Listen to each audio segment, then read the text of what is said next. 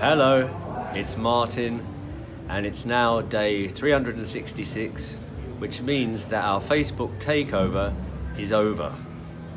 We would like to thank everybody who got involved in this, everybody who took over the page for a day, everybody who checked in and watched all the very interesting stories. And I'd like to share some of my favourites. Dicken and his kids playing Enjoy the Silence. Our very own Peter Gordino, who on my birthday made constant fun of me. And of course Charity Waters Day, as they're very close to my heart. Thank you once again, everybody, and what a great idea it was. Thank you.